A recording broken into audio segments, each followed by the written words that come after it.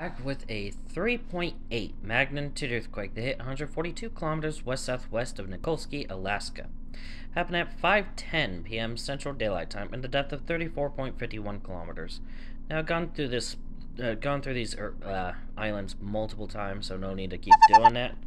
And looks like they just decided to try to downgrade it to a 3.3. So let's see if that actually stuck. And it didn't. So,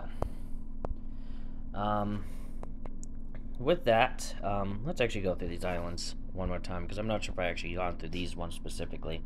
Yeah, Antuka Island, Chegaluk Island. I haven't gone through these. What am I saying? Yeah, Yanaska Island.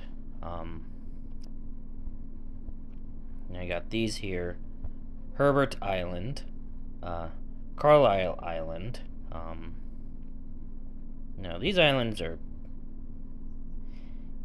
There's an isthmus there, but this would be Chuganadak Island, Cagamel Island, Uliaga Island, and this is where you get Nikolski.